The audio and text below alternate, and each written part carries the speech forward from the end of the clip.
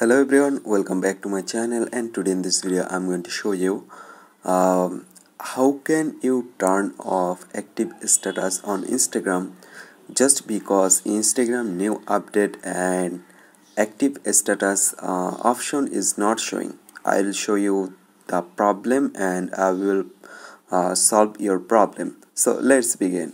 So first of all, you just need to open your Instagram app. Right now, click on the bottom right corner your profile icon and click on the top right corner 3-line menu bar icon. Select settings and privacy. Right now, scroll down and open messages and story replays. Select it, and here you can see show activity status.